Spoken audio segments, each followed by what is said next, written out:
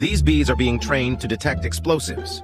Caught bees will be placed in a low-temperature refrigerator to slow down their movement, making it easier to catch and secure them and the equipment. During the training process, the bees will be exposed to explosive vapor for 6 seconds and rewarded with sugar water for the last 3 seconds. This is similar to the positive feedback method commonly used in dog training. After 4 rounds of training, the bees will automatically stick out their proboscis when they sense the smell of explosives. In the field, bees will be released and monitored by drones. They will tend to gather at locations with explosives because of their attraction to the explosive vapor. Training bees to detect explosives takes very little time and costs much less to raise than dogs. In addition, their lightweight will prevent accidental bomb detonation. Subscribe to the channel for more interesting information.